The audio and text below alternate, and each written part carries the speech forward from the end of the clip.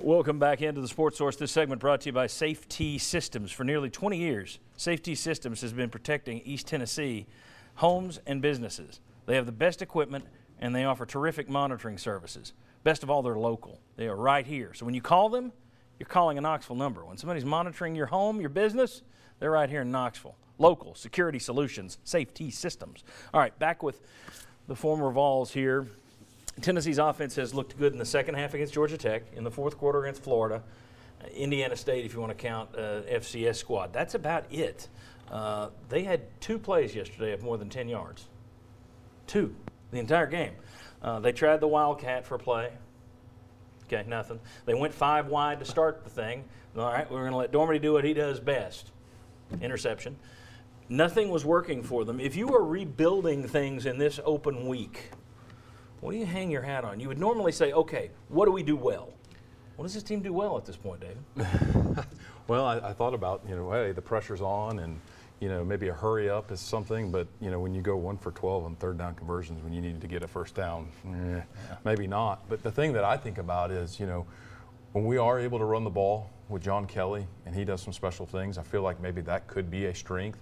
So what I'm doing this off week, which is typically what you would do any off week, is it's going to get physical. You're going to do some 9-on-8 stuff, and you're going to put the worries of getting people hurt aside. I mean, maybe that's something they're going to think about and be like, well, we don't want to be too physical because last year was the injury bug year. Don't play scared. Get out there and hit some pads together. Get tougher, and maybe you can get something going. Well, let me ask you too. There's basically 3 options I see. One, change coach.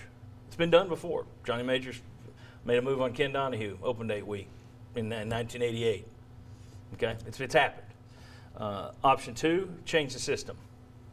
It's unlikely. I mean, you've used that system. Butch has used that system his whole coaching career for the most part. I don't see that. It's possible, highly unlikely, I would think. And the last option is change players. What's the easiest one of those is change the players, and that's why it would be my guess that was what he would do. Your thoughts? Where are you going with this? How do you rebuild this in an open week? I'm just giving, like you said, change players, give everyone a shot. The 2 things you're doing well right now is getting Kelly in space, or when you have that opportunity to get him in space, and a jump ball to Callaway.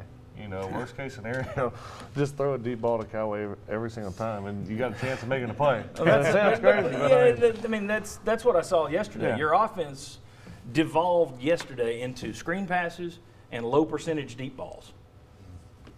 They weren't thrown well. They were underthrown, yeah. But, I mean, those aren't going to be high percentage plays anyway. I mean, you're throwing deep down the field on the outside. That's tough. Sterling, where do you start? Well, I would get back all the way back to the basics. I think the one thing this offense does have is that I believe they are all friends. And friends want to get each other better. You got an extra week.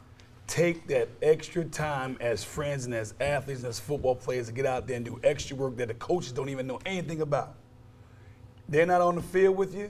It's just you against whoever team lines up against us. You've got to know more about each other as players. Take that time while you have it, and I think it'll turn into way more points for the offense. All right, let me ask you this. If you're Butch Jones, do you say we're 3-2, there's 7 games left, we got to start thinking about next year? And it would also maybe alleviate some pressure if he goes young.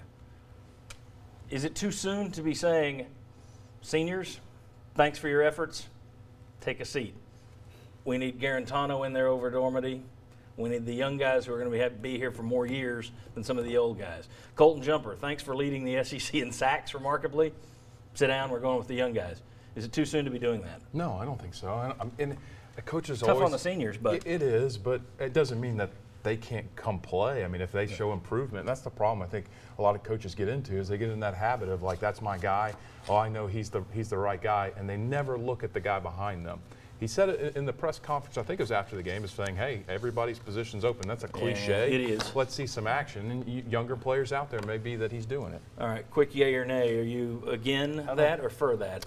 I'm not. I'm personally not for it. I think if the young guy is better than the guy in front of him playing, but I'm not for that thinking about next year. We're still 3-2. We still got a winning record. We still got something to play for. All right. I side with that, but I think it is time to get more of those guys in and start building that depth that we talked about. Okay, very good, guys. When we come back, Should Tennessee, is there a reason to make the move now? A lot of people said that if John Curry doesn't make the move overnight and Butch Jones is still the coach in the morning, then they ought to fire him too. He stinks too. Well, here's the thing. Butch Jones is still the coach as of right now. Will he be the coach at the end of the season? We'll discuss. And then also, we'll get into Butch Jones. Come on back.